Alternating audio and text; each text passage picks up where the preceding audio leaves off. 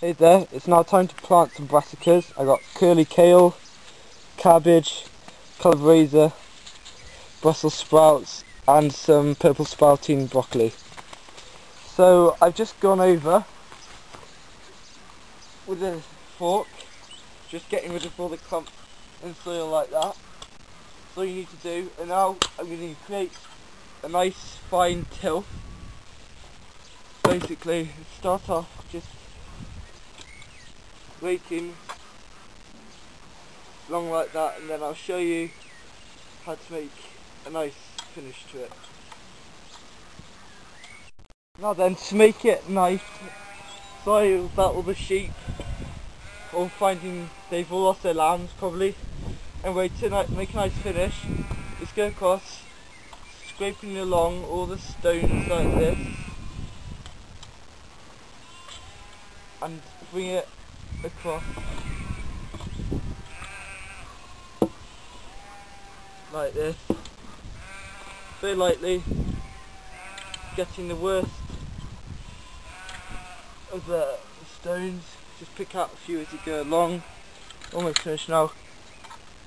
Just very lightly.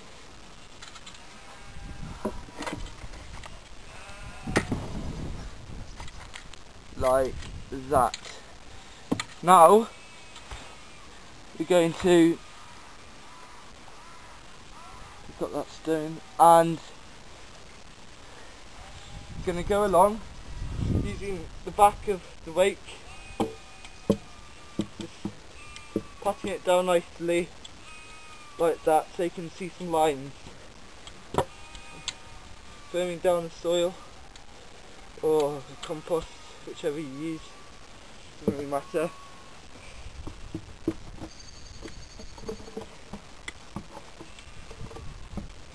And the reason why we're planting 5 different types in this bed is because you don't plant brassicas in their final destination.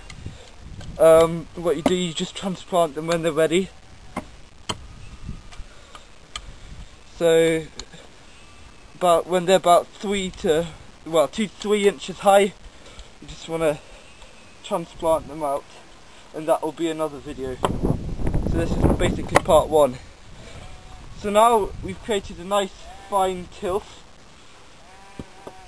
We're going to go along creating, just quickly get the hoe.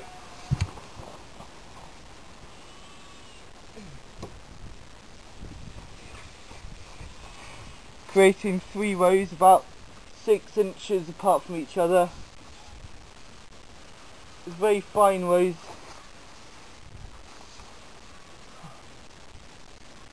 Like that.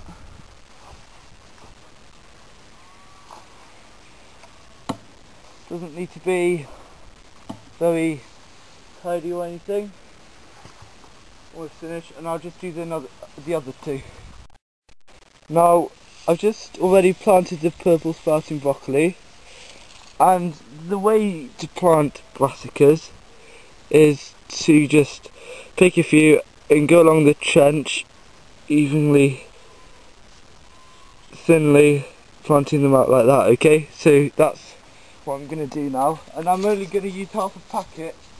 We find that a whole packet lasts about 2 years. Be careful now with the wind.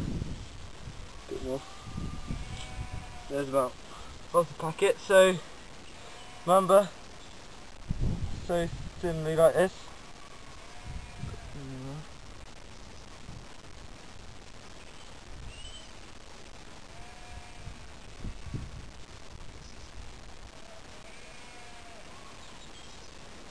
Almost finished now.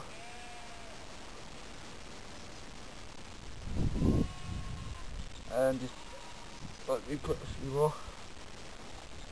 And so with that, I've planted the first one, and when I've used one of the labels to mark out the middle so I don't get mixed up and sit them quite far in because of the birds, finish off, just give them just cover the rows over like this, very thinly. Try not to get any stones on top like that. and then give them a nice little water.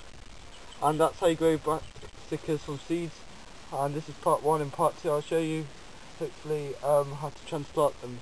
Thank you very much for watching, and I hope you've learned something, and I'll see you again with a new video. Bye.